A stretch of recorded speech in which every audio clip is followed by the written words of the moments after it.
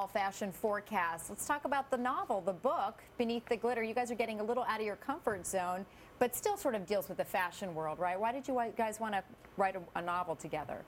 Well, I've always been a huge reader, so writing it together, why not write a book about our adventures and then be able to like fantasize and make some things up too as well. And how would you describe it? You say something of, it's a little bit of a West Coast Gossip Girl, is that right? Yeah, definitely. It's Gossip Girl for the Hollywood internet life a little bit. Okay, good. I like that description. Sounds fun. All right, let's talk about fall fashion trends. And a color we're seeing a lot of is yellow, but it's not sort of that sunshiny yellow, right? Right. What are we seeing? It's a little bit more in the mustard tones, but it's funny because this fall we actually are going to see a little bit of the bright yellow. Most of the time you think spring and summer for that, but this fall we're actually seeing a little.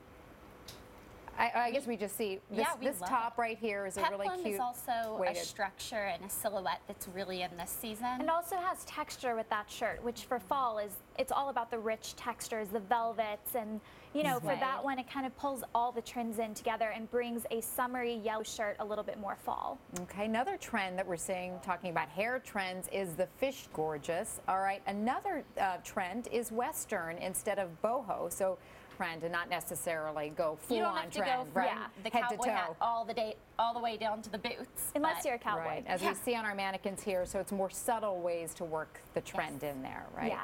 All right, Elle and Blair Fowler, thank you girls so much. Thanks for being here. Coming up next.